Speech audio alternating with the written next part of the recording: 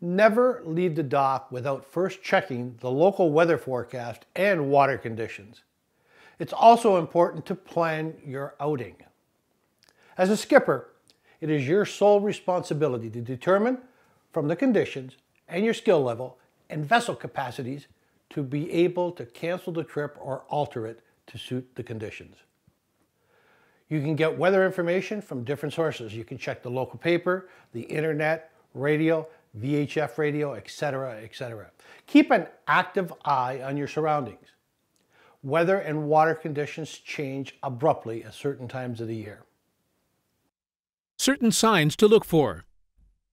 Weather changes generally come from the west, but be observant of weather from all directions. Scan the sky with your weather eye, especially to the west. Watch for cloud buildup, for a sudden drop in temperature and change in the wind direction. Watch for lightning and rough water.